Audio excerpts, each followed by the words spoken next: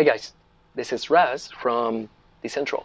I just wanted to make a little follow-up about the previous live stream that we did about Bitaxe. So in that specific live stream, we showed you how to how to assemble piece by piece that little Bitaxe, but I didn't have the opportunity to show you if it was working, and turns out that it's working perfectly. So now the fan is turning. It's now connected to a computer with a USB cable, adapter, and on a terminal with a CG miner. Soon, that little ESP32 chip will unleash its full potential, but not right now. But it's just a matter of weeks before it's done.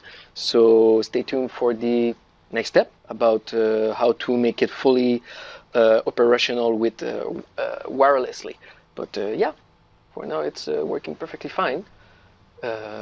If you want to do your own one or just take one already assembled by us, it will be available on the website, link in the video description, or simply go to the website, our website, Decentral Tech, and also feel free to join us on our Discord channel, where we can discuss about pretty much everything mining related, including those little Bitaxe.